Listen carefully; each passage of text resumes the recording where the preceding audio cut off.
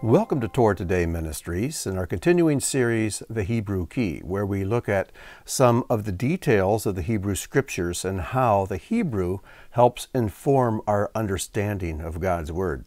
And the title of this Hebrew Key episode is, How Does God Destroy His Enemies?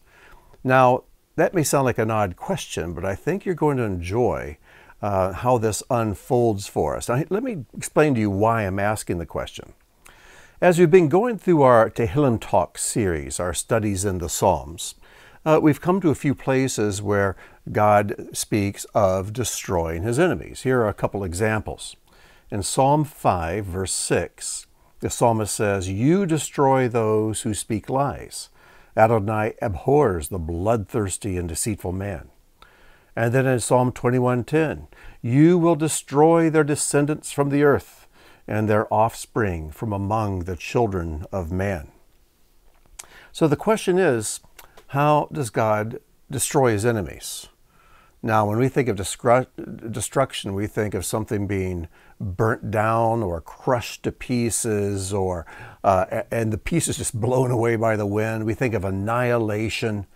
But imagine my surprise when I discovered that there are 10 words in Hebrew that our translators translate destroy or destruction. In fact, I've even found an 11th, and there might be a 12th and a 13th, but there are 10 major ones that are often translated destruction. So this begs a second question. If destruction is destruction, why do we need 10 or maybe 11 or 12 different Hebrew words to express that? Unless there are different kinds of destruction, different degrees of destruction. And also, if you've followed along much in the Hebrew teachings I do, you'll know that almost every Hebrew word, almost without exception, has a secondary meaning which often is very different from each other.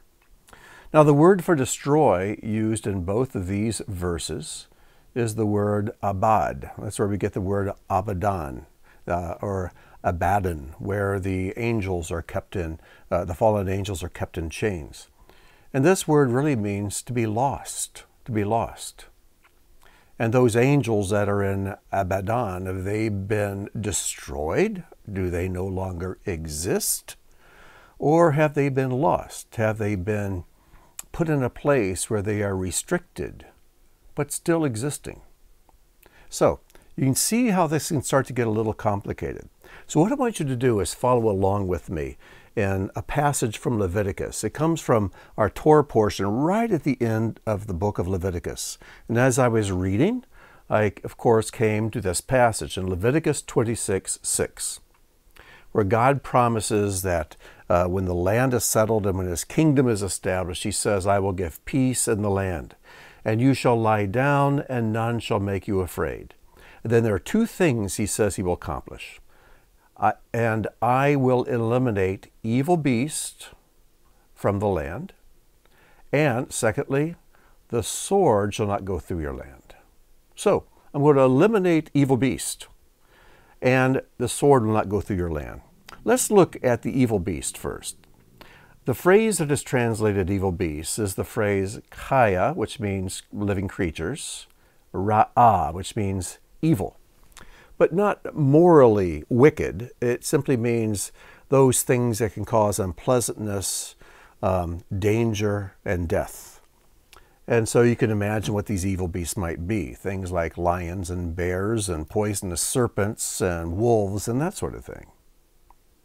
So how will God eliminate these evil beasts? Well, just to read this passage, you think, well, you just simply will not see these animals anywhere in the land. But the prophet Isaiah gives us some information. When we look at Isaiah 11, verses 6 through 9, look what it says. And this is also describing the coming kingdom. "The wolf shall dwell with the lamb, and the leopard shall lie down with the young goat, and the calf and the young lion and the fattened calf together, and the little child shall lead them. The cow and the bear shall graze. Their young shall lie down together, and the lion shall eat straw like the ox. The nursing child shall play over the hole of the cobra, and the weaned child shall put his hand on the viper's den. They shall not hurt, and that word for hurt is the word ra'ah. It's almost exactly the same as the kaya ra'ah, the evil beast, and it's from the same root. So it is repeated here. They will not hurt, they'll not cause any evil, they'll not cause any damage, harm, any death. They shall not hurt or destroy in all my holy mountain. For the earth shall be full of the knowledge of Adonai as the waters cover the sea. So, how does God eliminate evil beasts from the land? Does he do it by removing the animals completely from the land? No. He does it by transforming them from evil beast to tame, kind beast. So kind and so tame that a child will be able to lead the lion and play on the hole of the cobra and the viper. And the wolf can lie down with the lamb, and the leopard with the young goat, and a bear will graze with a cow. So he eliminates the evil beasts by transforming them into creatures that are no longer ra'ah, no longer damaging and harmful. This is a very important key to understanding how God destroys those things that are destructive. But you might think, well, animals are not God's enemies. How does God destroy his enemies? Well, let's move on a little bit further. Now, let's revisit the Leviticus 26 passage again. We looked at how he will eliminate the evil beast from the land, but it also says the sword shall not go through your land. The sword shall not go through your land. So you would think all swords will just poof, go up in a puff of smoke. They'll just disappear. They'll be eliminated. But once again, the prophet Isaiah gives us insight into what happens to the swords. You could probably guess what I'm going to. Isaiah 2:4. He shall judge between the nations and shall decide disputes for many peoples. And they shall beat their swords into plowshares and their spears into pruning hooks. Nation shall not lift up sword against nation, neither shall they learn war anymore. So in Leviticus 26, he says, the sword will no longer go through your land. But here we see the swords do go through the land, but they've been transformed from swords into plowshares. Instead of instruments that cut human flesh, they're now instruments that cut open the earth. Instead of weapons that bring death, they become plows that bring forth food to sustain life. So we see them going through the land, but not as swords anymore. They've been transformed from swords into plows. Spears get transformed from spears into pruning hooks. Instead of things that take life, they become things that enhance life and make life more fruitful. But let's take another example. Going back to Psalms again, we find some very unkind things said about the kings of the earth, not just in Psalms, but in other places. Back in Psalm 2, verses 2 and 3, it says, the kings of the earth set themselves, and the rulers take counsel together against Adonai and against his Messiah, saying, let us burst their bonds apart and cast away their cords from us. And when we look at the book of Revelation, here in chapter 17 and 18, the kings of the earth appear 2 more times. It says, then one of the 7 angels who had the 7 bowls came and said to me, come, I will show you the judgment of the great whore who is seated on many waters, with whom the kings of the earth have committed sexual immorality, and with the wine of whose sexual immorality the dwellers on earth have become drunk. But then 18:9 says, and the kings of the earth who committed sexual immorality and lived in luxury with her will weep and wail over her when they see the smoke of her burning.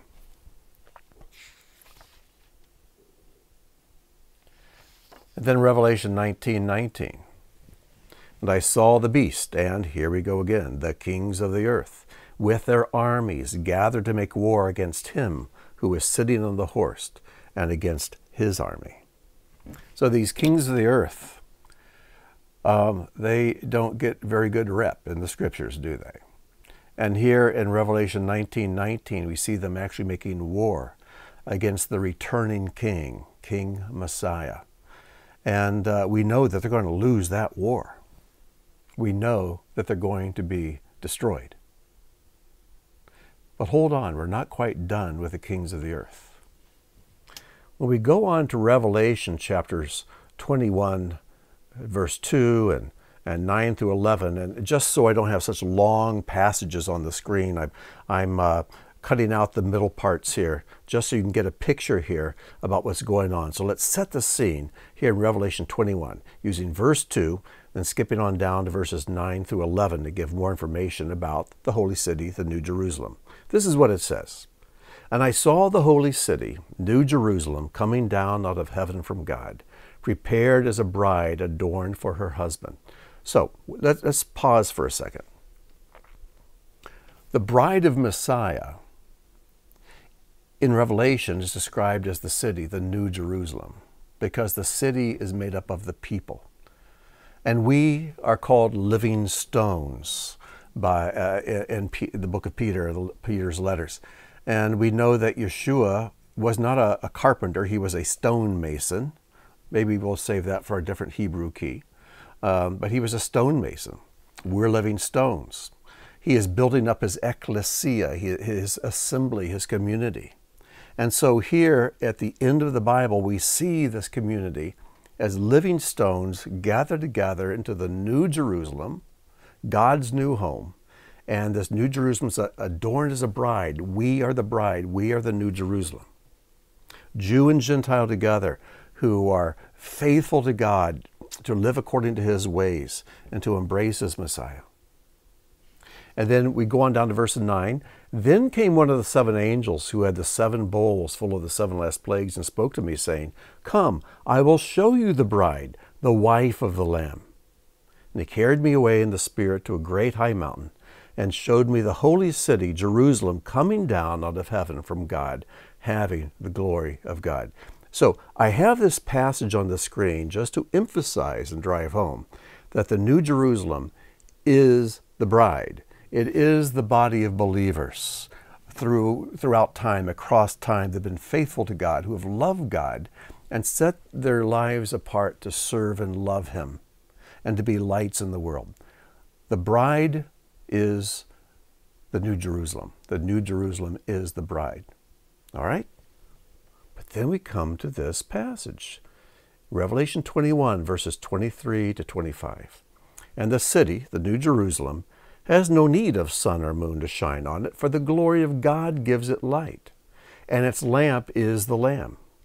By its light will the nations walk, and, well, looky here, the kings of the earth will bring their glory into it, and its gates will never be shut by day, and there will be no night there.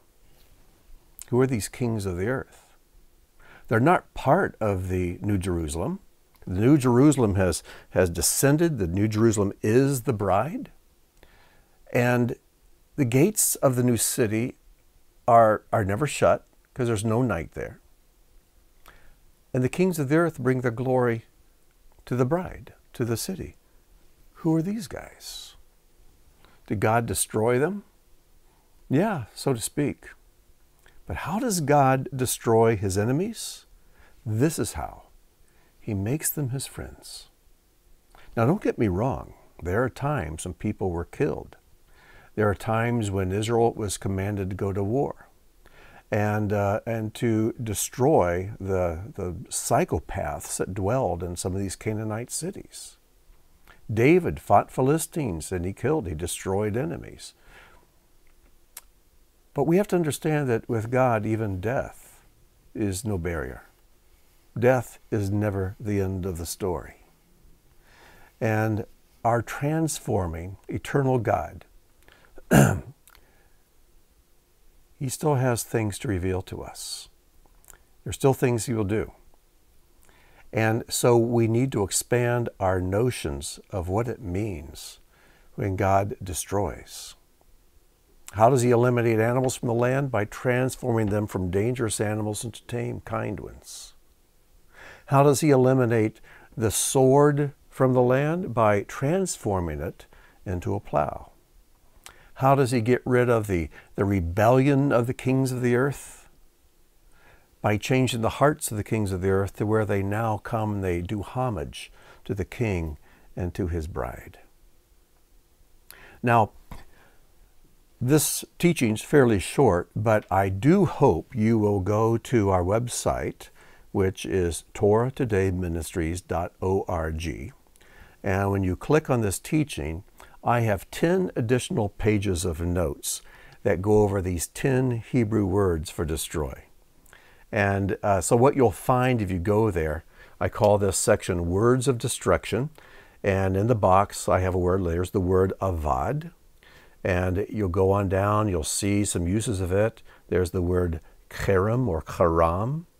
And you'll see the word kala and several different ones there.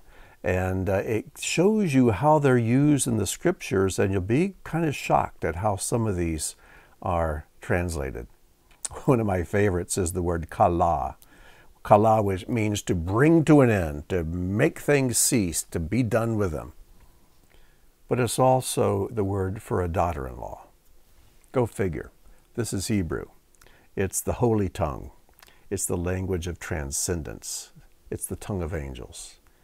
And so it's not like other human languages that's so cut and dried. It's a language that has great depth, great mystery to it, and always has more secrets to reveal. And that's why we do these teachings called the Hebrew Key. So I hope you've enjoyed this. I hope you will go and download the notes and take some time to look up these passages and others and look at these 10 different words. I don't know of any other word where there are 10 Hebrew words to translate, or 10 Hebrew words that we translate as destruction or as anything else, but 10 words. God has many facets as to how he brings destruction to those things that destroy us, that destroy this world, and that we use to destroy one another. God is in the business of destroying what is destructive, and he does so by transforming it. So, I hope you've enjoyed this teaching, and remember, download those notes. So until next time, I wish you shalom, and may God bless.